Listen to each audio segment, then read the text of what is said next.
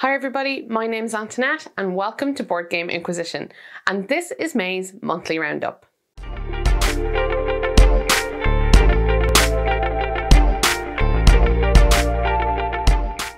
So this is the monthly roundup I've probably been worried about the most. A, because the months seem to disappear surprisingly quickly. Now, I say that probably about every month, but it definitely felt the case here. And secondly, I was worried, like, what was I going to tell you, you know? So I had to sit and think to myself and go, well, I'm just going to be honest and tell you about my gaming habits throughout the month. So for those of you here for the first time, welcome, hello, lovely to meet you. And this is the video where I sit down once a month, unsurprisingly, and I talk about the board games I acquired for my collection, the games I've been playing, maybe any kind of trades I've made, and of course I encourage you at home to tell me about your gaming habits. I really love reading your messages and seeing what games have got you excited. It gets me thinking about them too, and I just think it's such a fun activity, isn't it? It's not very often you get to just kind of splurge at somebody and tell them about the amazing games you've been playing without kind of, I don't know, scaring them a little bit. So I'm ready for all of your positivity, also your negativity too, because you know, not all games are made for everybody. So this video, and I say this yet again about all of them, I make these really gross generalizations the longer I do this, but this one should be short. I hope so. We'll see, because like I said, I feel like this month has really disappeared. Very quickly, a little note before I jump right into all of the games. You may have noticed I'm in a new location, which is the really big news for Board Game Inquisition, and I'll talk about that a little bit, maybe at the end. Yeah, so if you want to hear about games, if you want to hear a little bit about me and the games, you can get that at the end of the episode. Sounds fair, right? So nobody has to listen to anything they don't want to listen to. Okay, so let's start off with the games I've acquired this month. I hadn't intended it really on being anything, because I'm not going to lie, we're kind of at, yeah, we're pretty much at the bottom of our games we actually want pile. However, our games we need to trade away or perhaps sell pile is growing ever larger. I think the reasoning behind this is that we've kind of cut our collection down to maybe about 180 games or so, and I don't think we want it to get any bigger than that, maybe not necessarily smaller, but it means that we're finding that we're being much more picky about which games we keep, because the ones we are keeping are basically battling off all these other new games and things we're trying out, and if they've managed to, you know, stick around this long, they're probably going to stick around forever. So it's hard to get a new game in there, or hard for a game, I think, to make itself stand out and be something special enough that we want to keep it in the collection. Now, that seems like a really weird complaint all by itself. Surely each game should have some special or cool thing about it that makes you stand up and go, oh, this is cool, this game does that thing. But I don't know, maybe I'm a bit jaded, but I'm feeling like a lot of games aren't feeling very unique at all. Like, I look at Kickstarter at the moment and oh, it's another dungeon game with miniatures, cool, but well, what's so special about it? What makes this different? And I'd like to see more kind of innovative games coming in the future. So what I'm actually trying to say here is I've been playing a lot of very good games, very solid games I could definitely see people enjoying, but they're not great games. You know what I mean? As in, we had fun playing them the first time. Would we play this again over this? Not so much. So this is kind of, we're in this kind of weird state when it comes to new games where it's become difficult to find something truly special or something that's noteworthy, but it's not that we're playing bad games either. So let's start at the beginning of this list, which wasn't supposed to be very long at all actually, but this is how it starts out. So the first game I acquired this month is one that's actually been on my wish list for a really long time, but I didn't think is right for us as a group. And by us as a group, I mean myself and my husband. We play all our games pretty much two-player, and especially now since the lockdown, you know, you're stuck with these things. So the first game is Ethnos. And Ethnos is an area control game of sorts, but it's also a set collection game and kind of like it's a hand management game too, in which you're trying to claim particular areas of the board with different clans. And you do this by collecting cards of the same colour in your hand and placing them down. So if you want to put a marker in a particular zone the first time, it'll cost you, you know, 2 cards or whatever of that type.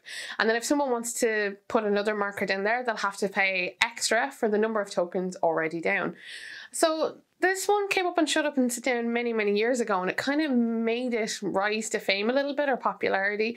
And I always wanted to try it, even though area control games don't work well in our house or ever. Yeah, just one, I think area control games, when you play them one-on-one, it's just not the same, right? So hence why this is at the bottom of the wish list, per se. So off the bat, I'd heard that Ethnos wasn't the most beautiful looking game. It's not a lie, it's not particularly pretty, everything about it is very generic, but the component quality is really, really good. I love those kind of little multicolored stacky tokens you have for putting out on the board. You know, everything about it is quite nicely done. It's just like somebody didn't bother with art or something like that. But gameplay as a whole, on the one hand, it was interesting to start with, so it was kind of cool. I was collecting sets of particular, you know, warriors and stuff to put out on the board. And then it got to a point where I was literally just drawing cards off the top of the deck in the hope I was going to get the right colour to match what I needed it to match.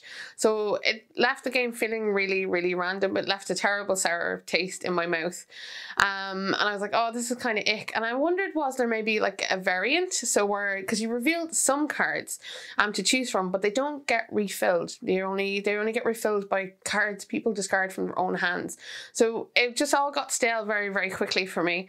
And we looked up for the variant, and sure enough, some people just said, just play it by, you know, taking or revealing cards from the top of the deck, putting them in front so you can kind of choose from those. So I tried that and it helped a little bit. And then I was reminded why area control games aren't particularly good in our house. Or my husband manages to put out like 3 separate tokens in 3 different zones all in one turn. And I'm sitting there going, I need a purple guy to go with my purple guy.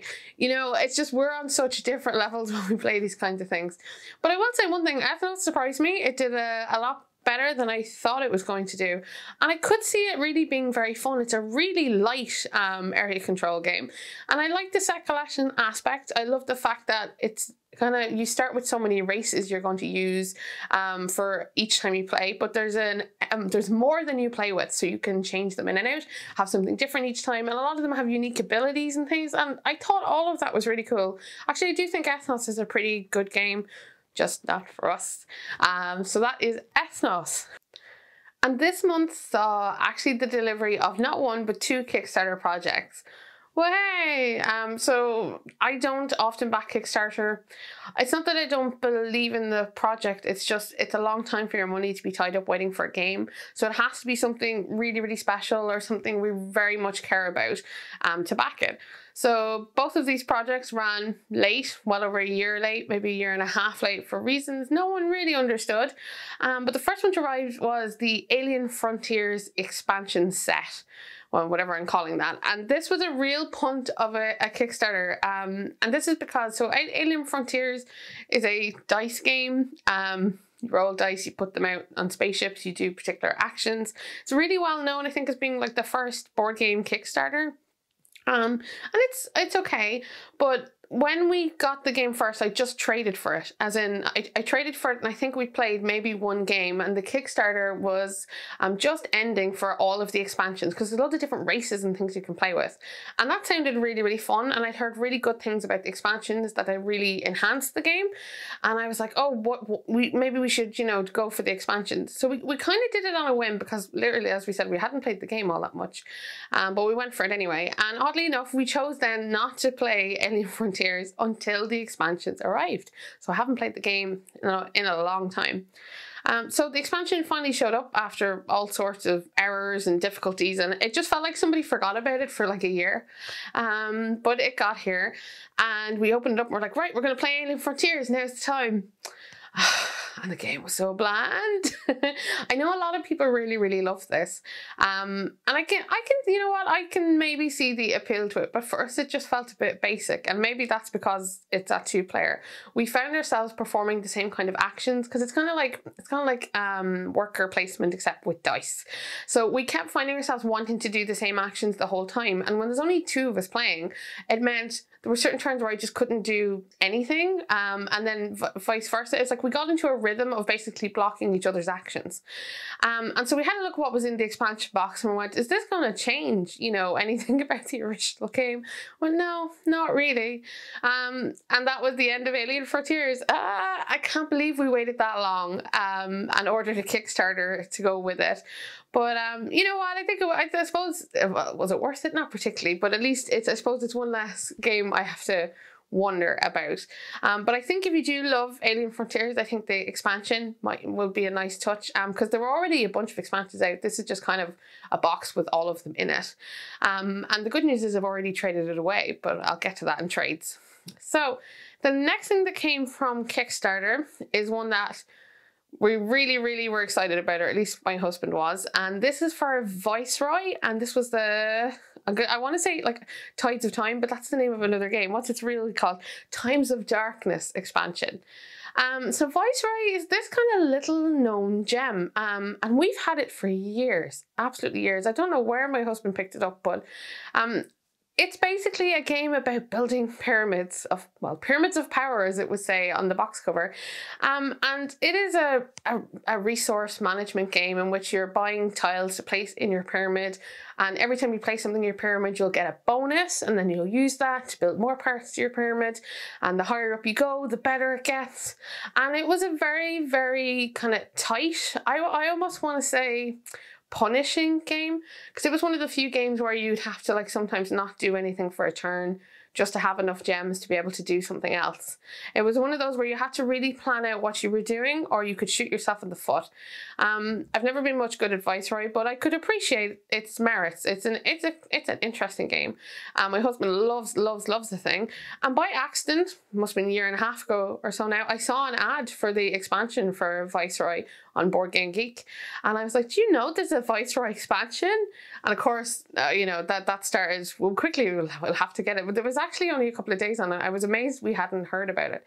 So the expansion turned up there last week, and we got a play mat. This is the first time I think I've ever seen my husband go all in on something.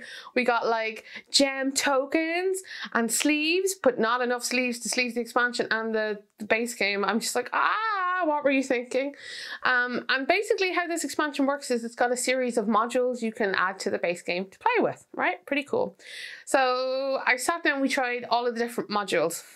And the first module is one where you basically have these underworld characters and you build underneath your pyramid. Ooh. And the special thing about these guys is that they'll give you something amazing, but it comes at a price. And the price is there's a bag of tokens of which, you know, terrible things can befall you. Some of them are blanks, but every time you want to perform this special ability, like get out some really cool things, you have to get tokens out of the bag and keep one, right? So it's kind of a gambling mechanic. And the problem we instantly found with it was it made the game incredibly easy. So for instance, like a lot of the time they would just give you 6 diamonds. So diamonds counted for any color of gem to build your pyramid with, right? That's amazing. And all you had to do was to maybe take a negative token, and some of them are blank, so you can get away with murder. And we found all of a sudden the game got so easy, we ended up building these really giant pyramids because we had access to all these gems. The game lost, you know, its tightness and its meanness, and I can see people enjoying that, but for us it was just, oh my god, like it was like a rocket shut off. It was just so my husband put it was playing in easy mode, and he's not necessarily wrong, but I can see the merit to it. I think if you haven't played maybe Viceroy before, it'll make it much more welcoming and definitely a little bit more fun. The other expansions, or the other module to come with it, was one where you have these kind of aristocrat characters. So these are cards like everything else that goes in your pyramid, except they'll have a special bonus on them and you can't place them on the first layer of your pyramid. And I like those, they actually fit really nicely. There's also a new starting tile to start the game with, and it's kind of a multicolor one, and it gives you a bonus. You can start the game with all these colors and stuff already, yet again feeling it a little bit like easy mode. And then the last option that they've added in is a way for you to fight monsters Yes, you fight monsters, and these monsters will require you to pay gems to get special bonuses. And most of the time they didn't feel like they were worth doing at all. It felt like a terrible waste of gems when you could just build your pyramid instead. And I don't know, I didn't feel like they were worthwhile enough to knit in with the rest of the game. Now maybe we're just terrible purists and we just want to play the original with more cards. I might, and I can see where some of these design ideas were going, but the only ones that really felt worthwhile were the whole, you know, the new starting tile thing, which does make the game a bit easier, but I can see why that's there. And those aristocrat cards, which were actually kind of cool. So now you've kind of got my full summary of this expansion, because we played a lot of it in the hope that we would feel better about it. My husband wasn't impressed, which is kind of sad, but I can see how others would enjoy it, especially if you found Viceroy to be particularly difficult and mean and a bit taxing. This really opens up all of that for people. So yeah, so that's Viceroy. Tides of Darkness. It's also got some very beautiful art, actually. Okay, so let's hop down the list. Okay, oh good. So there's only one more in these piles of things we bought games. And this is Scoville from Tasty Minstrel Games. Way! So I love Tasty Minstrel Games. I really like a lot of their titles. I have a bunch of them still on my kind of wish list that are cheap enough to buy in the States but slightly more expensive here. So I was always hopeful that eventually I might get a copy of Scoville for cheap, but it didn't really happen. But I got a second-hand copy instead, so I'm delighted with that. And this is a game about growing peppers, as far as I'm aware. It's got like little pepper meeples inside it and like a little plantation zone, and that's basically all I know about it. And it's a Euro game. So that should be super fun. That hopefully will get played at the weekend. We've had a bunch of arrivals literally in the past day or so that leaves me with 9 new games to play. And I say that, you know, like it isn't a great pleasure and honor to be able to do so, but I'm really looking forward to that. So if you've played Scoville before, have you got any tips or tricks or anything I should know? I would love to know more. So that's everything that we bought. Hurrah! Did you buy any games yourself recently? Has anybody done any kind of like panic buying because of the whole COVID thing where you're like, well, we're stuck at home, we may as well play plenty of games? Because I see quite a number of people definitely trading games and things. It seems to have opened up a little bit around here. Yeah, so I definitely want to hear about your stuff. Now, I also had a number of review copies show up, which I'm super, super excited to tell you about. And these come from Forbidden Games. So thank you very much, Forbidden Games, for being super nice and kind. And the first thing that's on it, and many of you will have heard or seen this before, and this is Raccoon Tycoon. And Raccoon Tycoon is just, it looks adorable. Oh my gosh. It's one I've had my eye on for absolutely ages. And so really, really excited to try this. And this is a game where you have basically animals in outfits, like anthropomorphized animals, running a train, trying to make money. It's got real money in the box. Woohoo! And it's fantastic. I can't wait to play that. I've unboxed these, so I know what's in them, but not how to play them yet. I also have, there we go, make sure I get the title right, Railroad Rivals. So this is definitely a game about the stock market and making trains. It's got some fantastic cardboard components in it. I'm looking forward to seeing how that plays. And the last thing is what I'm calling like the wild card. So Extraordinary Adventures Pirates. So pirate games, I'm not a big fan of at the moment, I'm not going to lie. I watched our show and I learned a little bit about pirates being involved in slavery, and it makes me a little uncomfortable. I don't know if you guys find that, but there's certain board games as well that reference slavery and things like that, and I'm not comfortable with it. I think, you know, board games, there's one thing to be historically accurate, but you are essentially playing a game for fun too, and there are better ways of representing history or things to talk about than horrible stuff, really, you know what I mean? So pirates are kind of on the fence for me, but the good news about this one is on the box already, there is a person of color and a lady, and I'm like, oh, okay, so someone's tried to broaden the whole, you know, here's a bunch of men on a ship option for pirates. So I'm looking forward to trying it out and seeing what the game is about, because there are an awful lot of pirate games, so I'm hoping there's something that makes that one particularly special. So yeah, so that's all my excitement and reviews. So you'll see those hopefully coming soon. Excellent. All right. So Shall we move on to the second portion? And this is where I talk about trades. Trading has been extremely light for a while, unsurprisingly. People can't get out of their houses, people can't post things. It makes sense. So trading has been very limited. But we did manage one trade, and so this one was particularly exciting. So I traded away, and don't be shocked and appalled with me, my copy of Obsession. Obsession is a game I absolutely adore, set in kind of Victorian England, you know, Mr. Darcy kind of thing. And it's a beautiful, wonderful game. I reviewed it. So if you ever want to learn a little bit more about it, there you go. But it's just one that wasn't getting played. And I tried a number of times to play it. I don't think it's because it's bad or anything like that, because it definitely isn't. It's a very good game. But as I said, things are just getting squeezed out, so that really great games are just, we're just not playing them as much as we'd like. So I traded that away. But in exchange, I got the following. So the first game is Majolica. Have you heard of this before? No? Majolica looks suspiciously like Azul. And I think they came out maybe around the same time-ish. I don't know. But it is a tile-laying game in the nature of Azul, except that it doesn't have those big chunky tiles. But it looks beautiful. It's an abstract puzzle game. And I'm really looking forward to trying that out. That's one that doesn't pop up very often, so I was very lucky to be able to trade for a copy of that. The next thing on the list is Keyflower, the Market expansion. Is it Market? Did I call it Market? Yes, I did. I keep wanting to call it Merchant, but it's not Merchant. So that means now we have 2 expansions for Keyflower, which is one of my absolute favorite games. So that's always exciting. And then the next thing that came as well was a copy of Puerto Rico. Hurrah!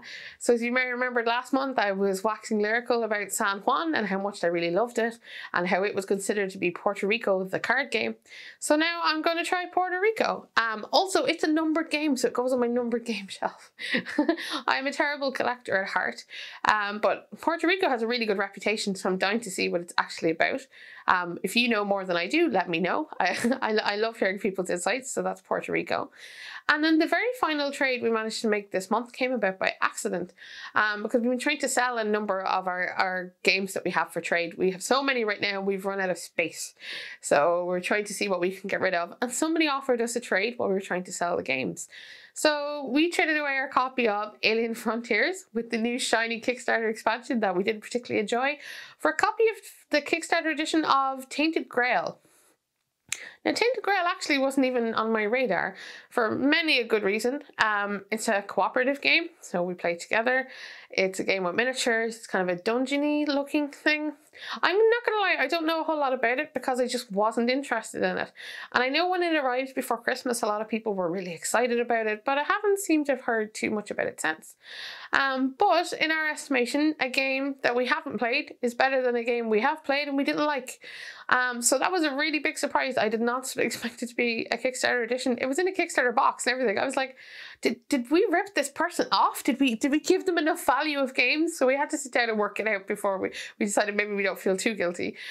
So yeah, so that's random. That's what I call that. That's random. But I'm looking forward to trying it out and see what it's about. I think sometimes it's so much fun to try something you would never have tried otherwise. I think that's the main reason to have friends who board game, because they'll have games maybe that you would never have bought for yourself, but you get to try and find out what they're about. So yeah, these were the surprise trades that happened this month. Real surprise, like literally all in the last week. So delighted with that. Just means I have a very large stack of board games to get to. So yeah, so that's been all of that. So yeah, have you managed to trade for anything? I ask this every month. Very few people seem to trade other than myself. Yeah, it's something maybe more people should look into, but at this time, yeah, maybe not the best. All right, so I'm moving along. I don't know why I'm looking at my watch because I have no idea what time I started. So let's go into the games I've played.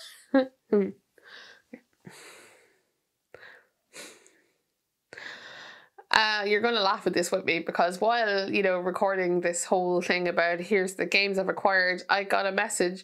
Your DPD driver, Roland, will deliver your order today between 10:50 and 11:50.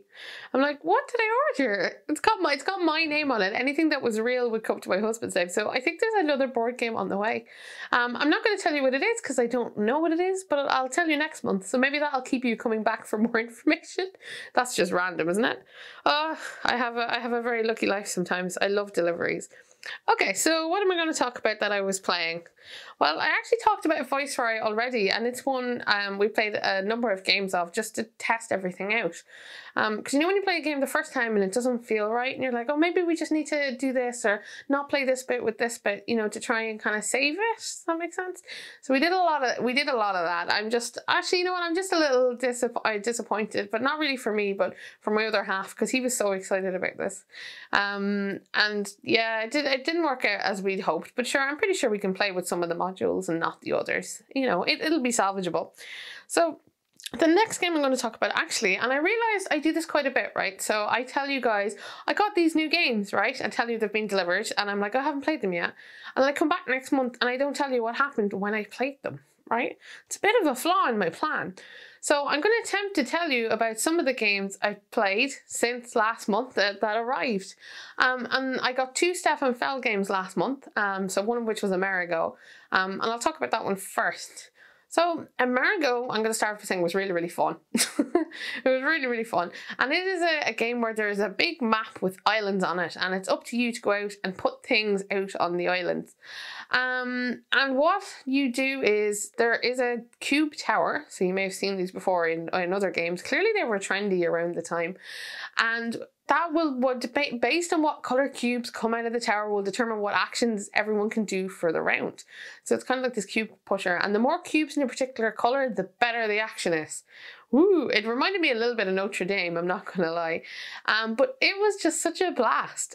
It also had like pirates coming for you, so you wanted to have like your cannons ready to defeat the pirates or you would lose things. And you had your little ship and you sailed around to the islands. And when you built stuff on the island, you would get items that were already on the island. Like, it was really basic, but really fun. I really, really liked Amerigo. And yeah, I can't wait to play some more of it. Like, I did the thing where I just took over the big island and I was just like to my husband, you can deal with all the other islands. This one is mine. So I spent the entire game making sure I could fill out the island.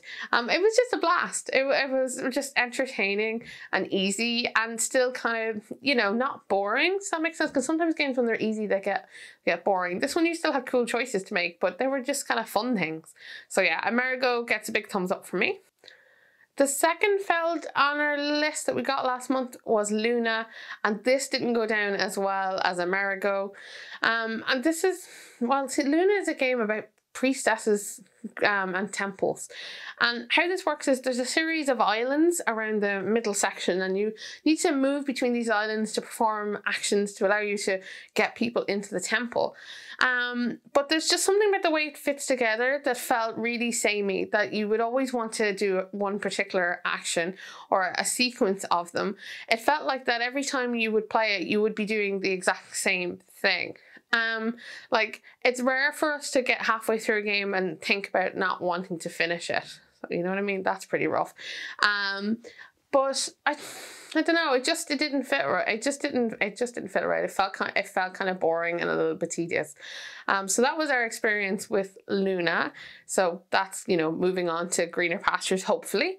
And then what else did we play that I should tell you about that we had a lot of fun with? Actually, I'm going to talk about Las Vegas, the dice game that should not be. I don't know if any of you have come across this before, because there's quite a lot of games with the word Vegas in the title. This is not Lords of Vegas, this is just Las Vegas. It's in the numbered, like, Aaliyah series in the small boxes. And this is the most basic game I will ever describe to you. And it sounds awful, even when you show it to people. But for some reason, it's incredible. It is so much fun, and I have zero notion why this is the case. I would love for someone to explain it to me. So what Las Vegas is about is there are 6 casinos.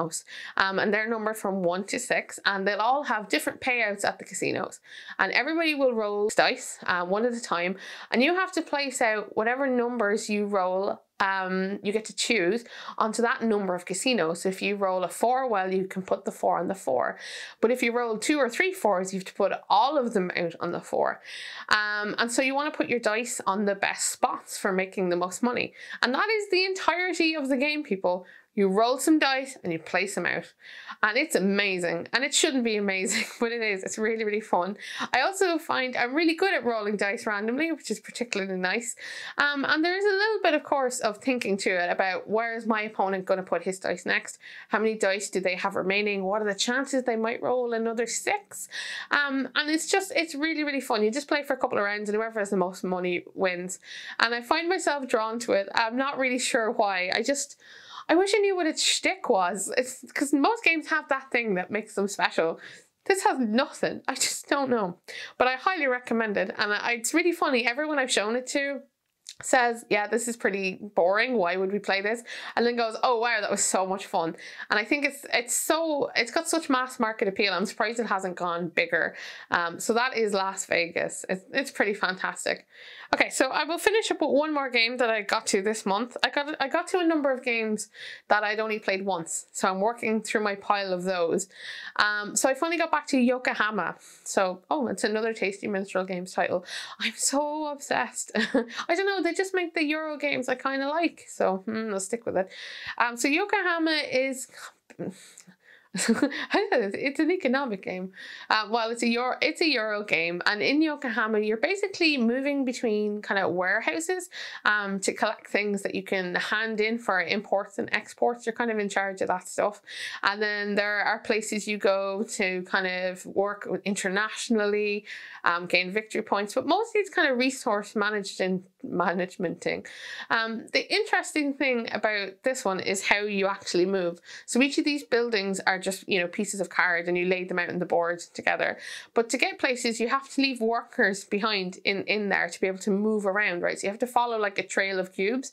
So you have to plan exactly where you're going next. And the more cubes you have in a location, the better the action is. I kind of like that as a mechanic, actually. It's one of my favorite. So you're planning, well, I want to get so much money this round. I need to put 3 little cubes out there to make sure I can get 3 monies, you know, that kind of thing.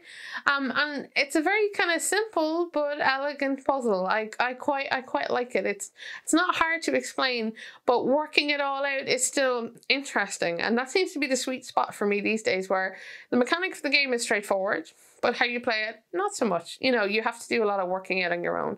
But I had a lot of fun just moving around the board as well and collecting stuff and handing in stuff. And, you know, it's one of those, and I really, really like it.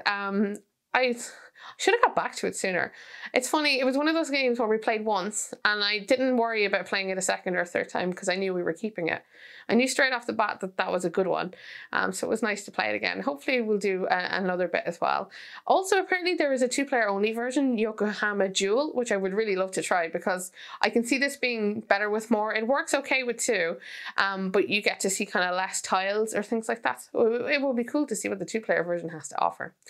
So I'm gonna round this out of games I've been playing. I have been playing other things, of course. I'm playing 10 more games as Katsu than I probably should, but that's just the nature of things at the moment. So what's been popular at your house at the moment? Have you been trying to like work your way through your collection either? Because I saw a number of people doing a challenge where they were trying to play, you know, a game from every alphabet letter in their collection and things like that. And for me, it's been playing the ones we've only played once. Some more? Or have you just been playing your favorites? Yeah, that's what I'd really like to know. And if so, what is your favorite? What would you play over and over again? Yeah, so if you were stuck in quarantine and you only got to keep one board game, what would it be? There you go, if you only had one. But I hope you have more. All right. So the final section of this roundup is, I suppose, like any kind of news and stuff from the channel. So if you've heard about board games and all that, off your heads, I'll see you in a later video. If you're curious about what's been going on here or why this looks like this, well, here's your chance. I might try and give you guys a guided tour actually on my phone at a later date. This room is actually only half painted. But here's the story. So as most of you know, I normally film actually in my games room. Yes, I have a games room, and that's why I always had the wall of games and stuff behind me. But the big problem with it was I would have to take up and set up and tear down my equipment every time I wanted to film. And for someone like me, where filming is already really, really, really stressful, it just added extra elements of stress that it was just a lot. So we decided to turn our smallest room into an office / studio. So I'm back here. And those of you who've been watching me since the start, this is the room I originally started filming in. This is actually where everything began. This used to be our games room. It's actually really, really small. And it's kind of ironic to have come full circle to come back here. So there's been less videos made this month because I've been putting this together, right? So we've been painting things up and hanging things, and I know you can't see the whole room, but there's more to it than this, and I'm trying to sort out my camera and things like that in here. This camera lens does really cool stuff where it makes the background blur, but it needs a lot of space to do it, and I don't have it in here anymore, so I'm trying to rejig my life right now, is the honest answer. But it's been really good for my mental health. This room is a lot brighter than where I used to be. My office is in here. It's amazing having everything set up so I can just sit down and film whenever the want takes me, which is really, really amazing. And I've been trying to kind of put my own stamp on my own channel, because you know, when you start out making these reviews, everyone sits in front of a wall of board games, and I'm not saying that's a bad thing. I quite like the wall of board games, but I wanted it to be a little bit more me talking to you about games, rather than me kind of trying to show you all of my games, that kind of thing. So this is, I'm working on this space, making it a little bit more me. This notice board needs photographs, but there's nowhere to print out photos yet. I have a really cool idea for one of those murder boards. Hold on with me. So have you ever seen in television where someone has all of those ideas and they pin them up in the wall and they connect them together with red string? I'm going to do that with board games, but up here. So eventually that'll get all settled in, and I'm just adjusting to this, but it's good. It feels good, and I can't wait to make more videos in it, and I don't have to move anything. Hurrah! So that's been the big excitement in my life, has been rearranging things like this. It means as well I'm taking myself a little bit more seriously, and my videos a little bit more seriously. I dislike very much that the camera is so close to me right now because I'm really taking up a lot of the screen, but I'm working on that, and I'll see if I can come up with a solution.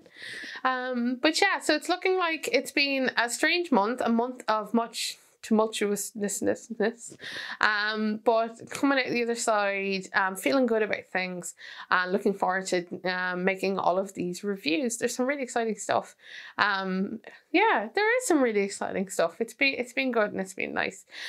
So the other thing to note is that there is a new episode of the Tabletop Inquisition podcast. It came out on Monday, and we talk about quarantine gaming, and it's a really, really good episode. You should definitely check it out if you're trying to find ways to game without leaving your house, or what do you think about kind of those online methods. Well worth a listen, and as always, you should go check it out because it's worth listening to and it's fun.